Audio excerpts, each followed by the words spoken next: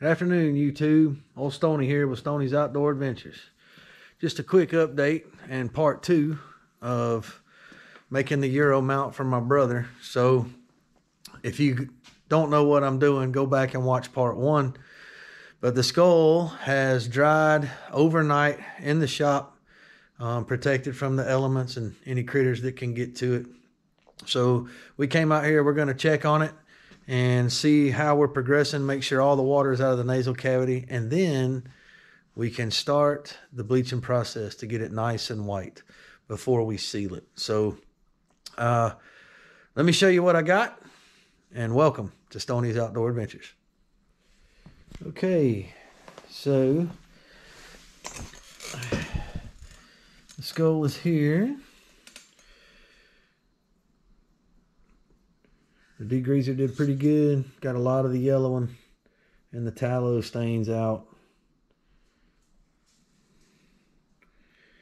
So what I like to do is put the old sniffer into the nasal cavity, see if I can smell any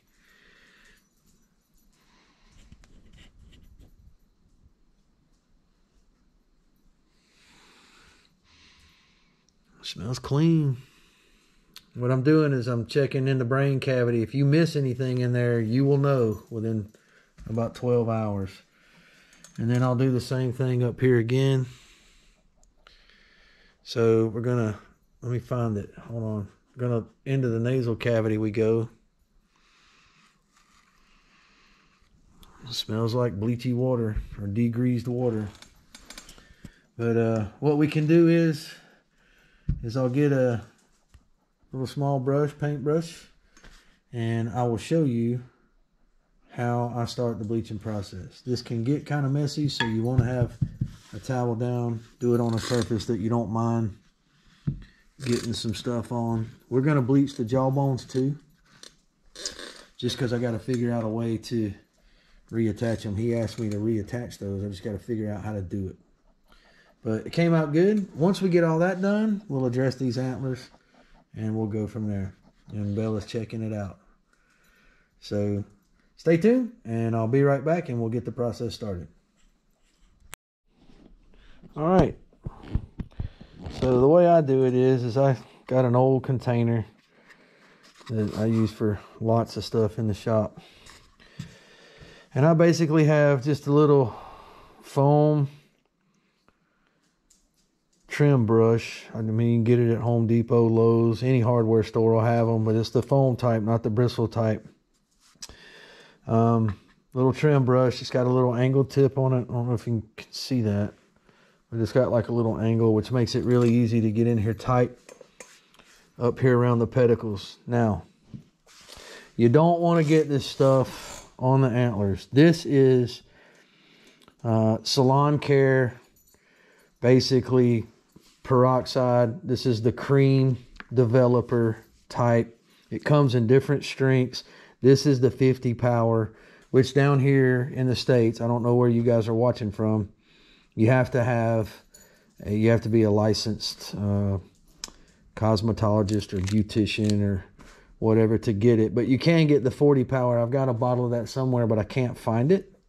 However, my daughter is a cosmetologist. She's a hairdresser and makeup artist, and she's able to get this. So when I run out, I just call her and say, hey, can you order me some? And she does. So I'll show you how I do this.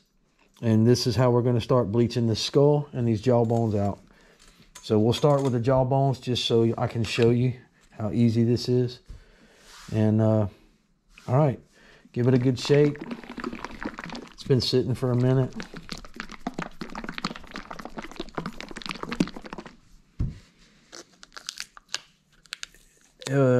I got to get some gloves. This stuff will, you don't want to get it on your skin. It will, if you have an open cut or something like that, it is peroxide. So hang tight. Let me find my gloves. Which I put right here.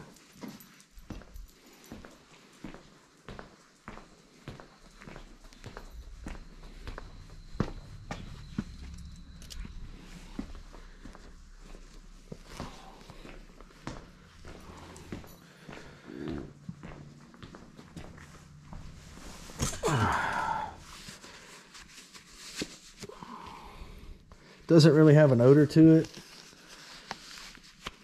so it's okay to do in the shop, but just shake it up. And then what I do is I do a little at a time, and I just pour it into my, let me just take that tape off for now. We'll reuse that to secure the lid shortly. I just pour a little bit into my container, and you can see it comes out as pretty thick stuff.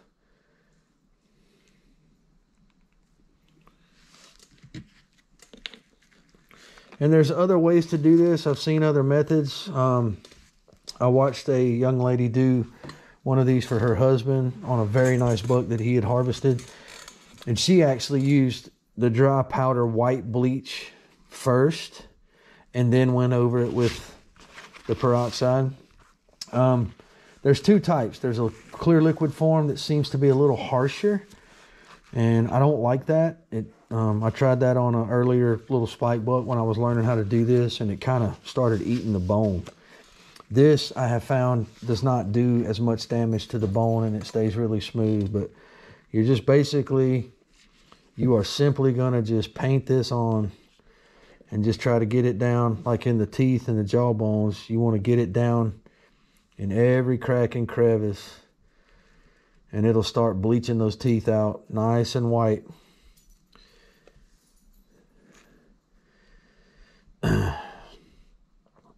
And because it's like this gel cream thick, it just sits there, it just stays on it. But you just want to coat it, just get it all over it. And like I said, have something down to protect what surface you're working on.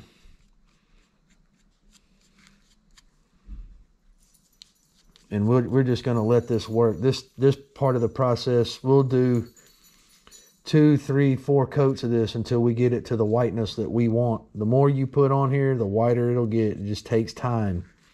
You got to be patient with it. It's not going to happen in one coat overnight. It'll also, if there's any flesh left that you missed, it will, eat it away.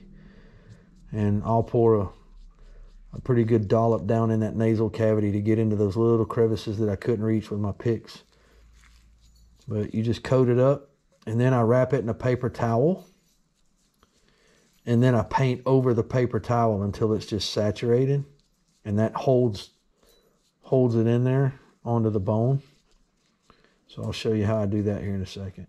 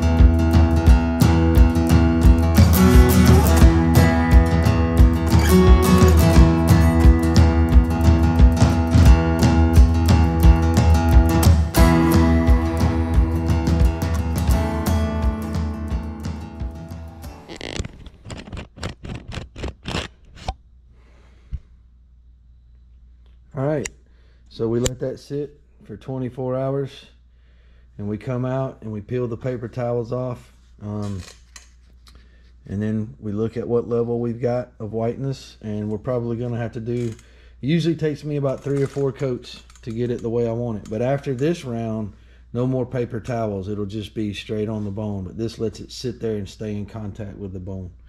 And then just let the peroxide work. But you got the lower jaw bones over there, and you got the skull there. I appreciate you guys coming along for part 2. Stay with me, and we'll get this thing finished up here in a day or so. Until then, stay safe. God bless you all. Dom, I'm thinking about you, brother. Prayers to you, and to anybody else out there who is feeling under the weather like Dom. You guys take care of yourselves and get back to us as soon as we can. We sure miss you guys. Until then, guys, this is Stoney with Stoney's Outdoor Adventures, telling you to stay safe and Semper Fi.